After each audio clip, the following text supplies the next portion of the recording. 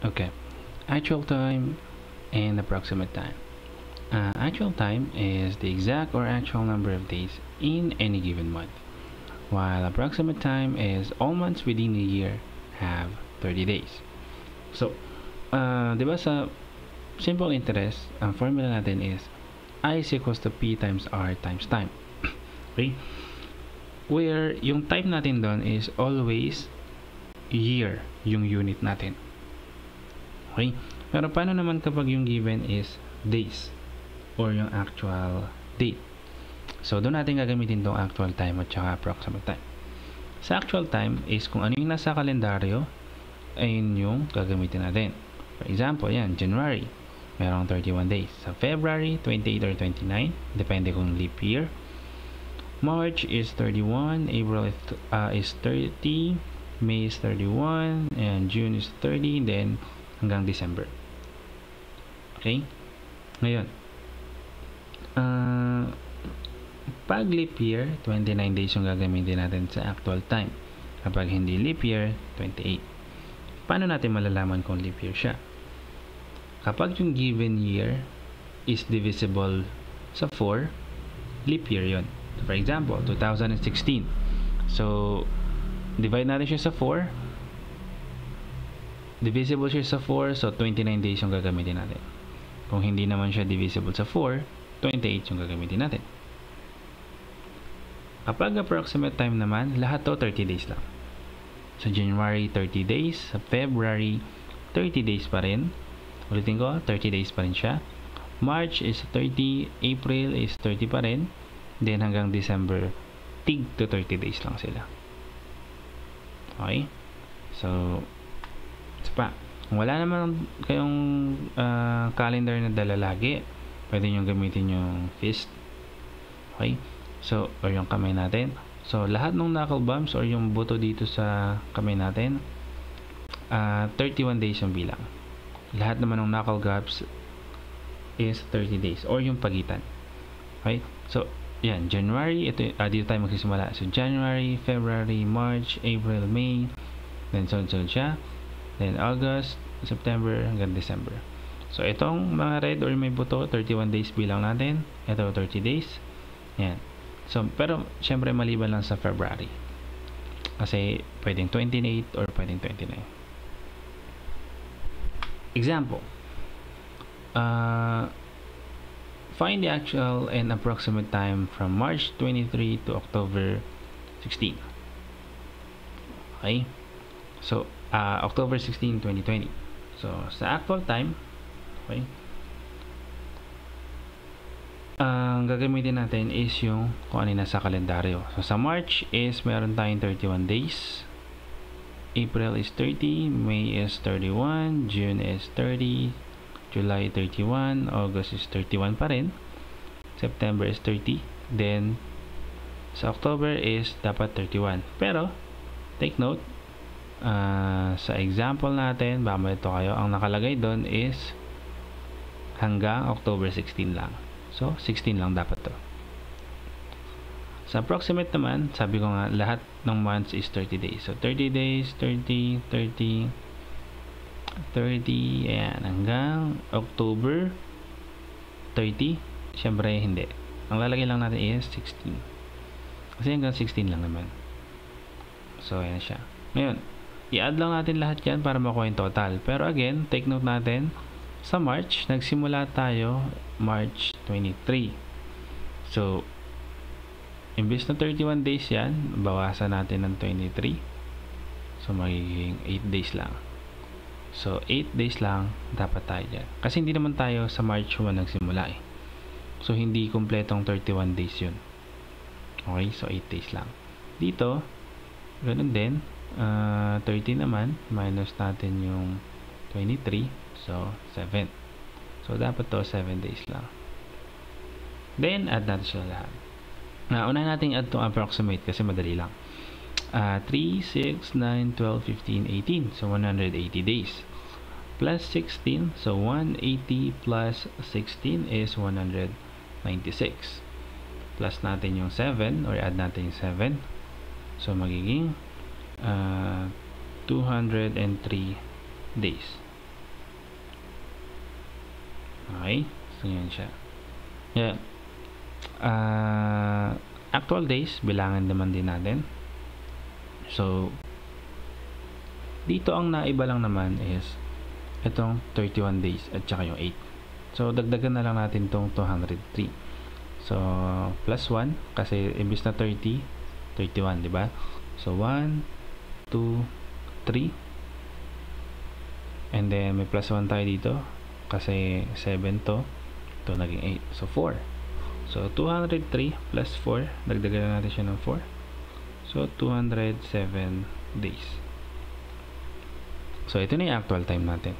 Then, ito naman yung sa approximate time. Isa pa.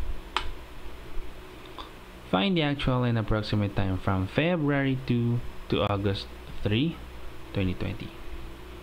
So, sa actual days, so, dito, take note kanina, di ba?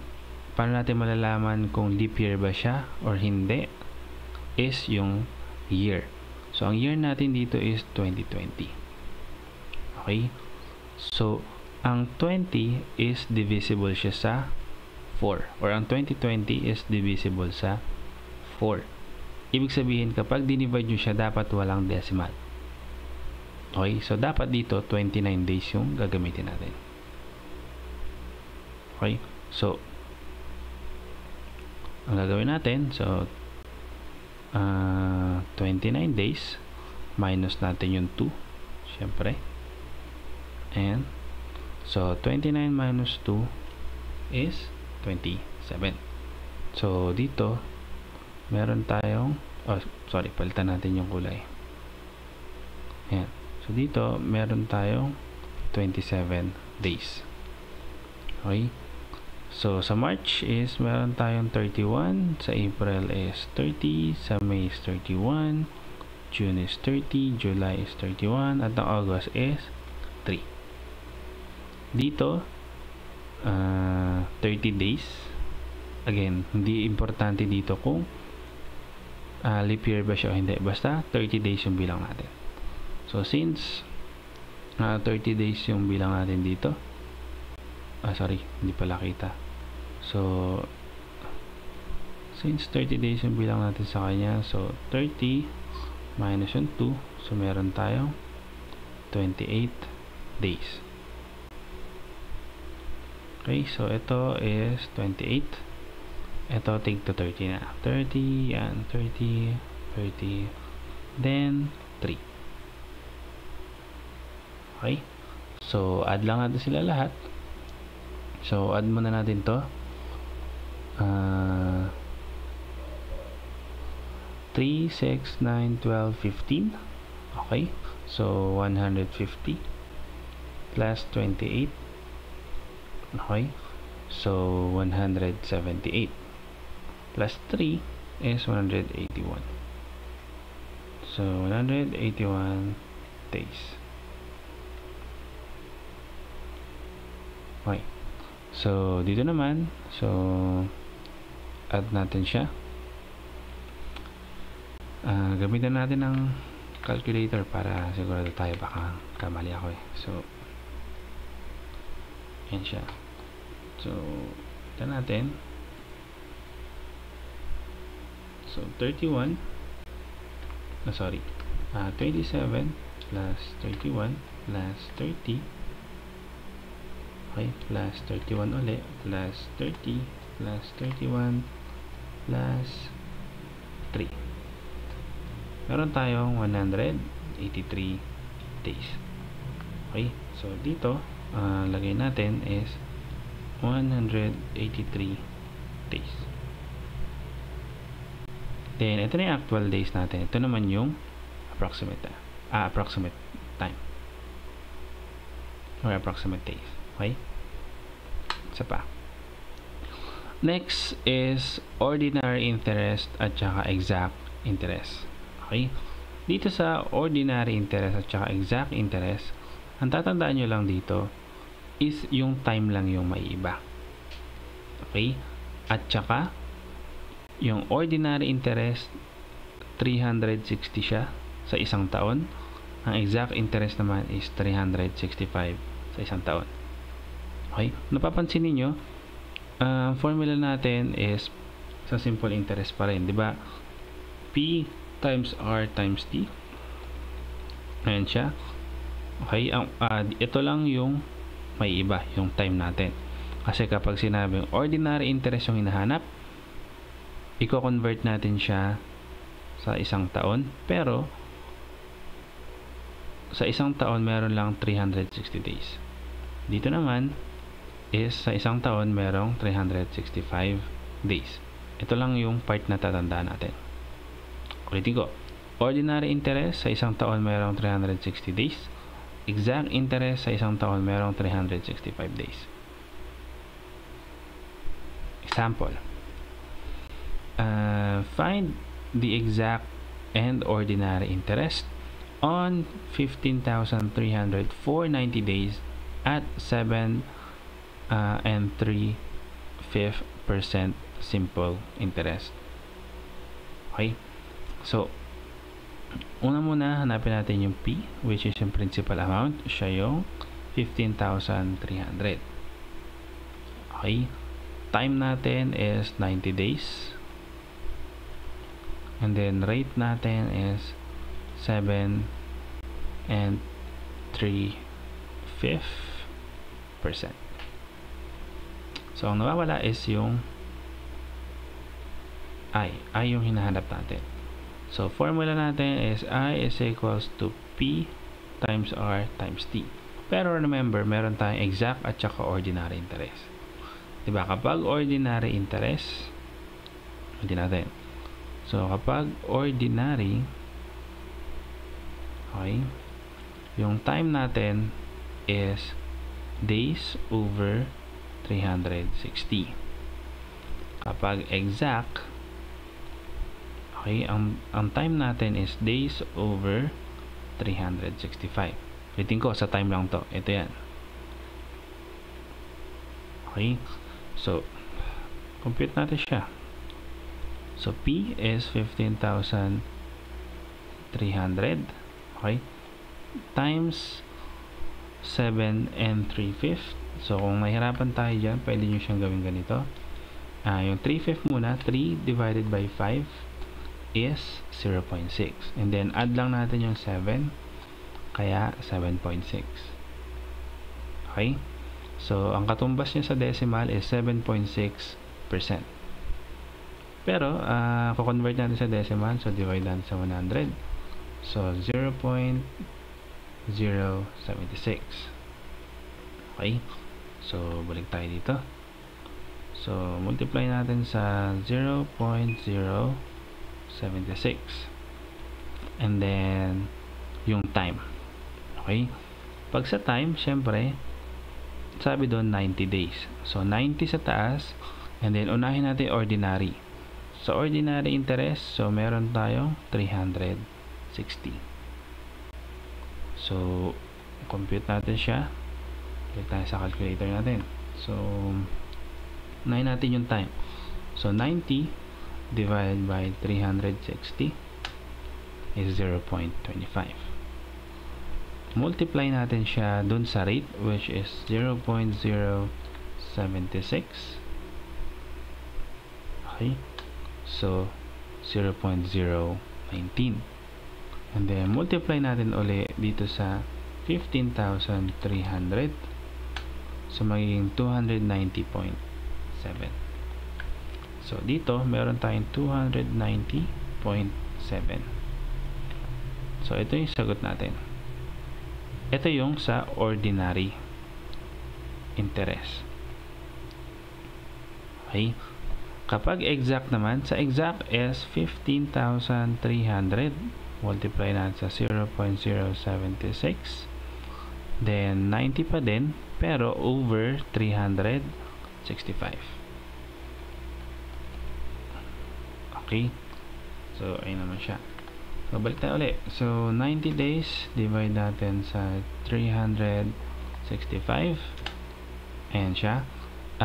Since gagamit tayo ng calculator, hindi na tayo mag-round off. Gamitin natin lagi yung exact amount. Okay? Mag-round off lang tayo kapag sa final answer.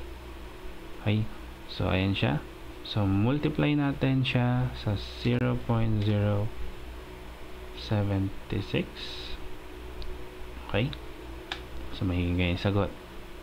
And then, multiply natin siya ulit sa 15,300. So, ayan na siya.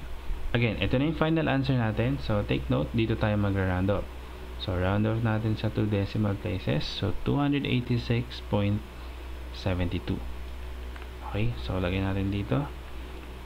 286.72. Ayan siya ulit. Diba? 286.717. Round off natin sa 2 decimal places. So, 0.72. Then, ito naman yung sa exact interest. Okay? Yan lang siya. Isa pa. Find the ordinary interest and exact interest on 10,600 for 105 days at 8.23%. Simple interest. So, P is equals to 10,300. Time is 105. Rate is 8.23. Or pwede nating lagay na 0.0823. So, unahin natin sagutan yung ordinary. So, ordinary. So, 10,600 multiply natin sa rate, which is 0.0823.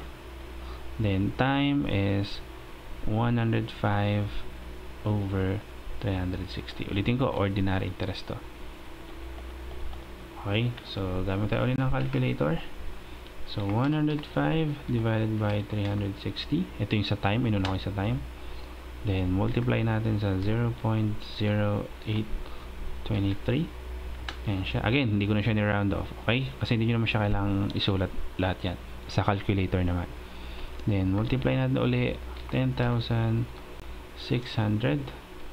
Ayan na siya. Then, dito tayo mag-round off. So, 254.44. Cut natin siya or round off natin sa 2 decimal places.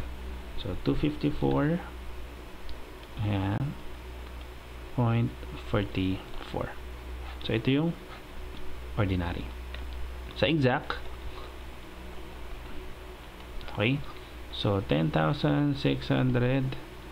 Same pa rin. 0.0823 divided by sa 105 over 365 naman. So, balik tayo dito. So, 105 divide natin sa 365. Ayan siya. Again, di ko na siya round off para exact yung amount natin kasi since business yung pinag-uusapan, dapat laging exact yung amount. Multiply natin sa 0.0823. Ayan. And then, multiply natin ulit sa 10,600. Ayan siya. So, round off natin sa 2 decimal places. So, 250.95. Since 8 yung kasunod, magiging 96. So, 250.96. So, dito tayo nag-round off sa final answer. Ito na yung sagot natin sa exact. Ayos natin. Yan. Okay? So, yun lang siya.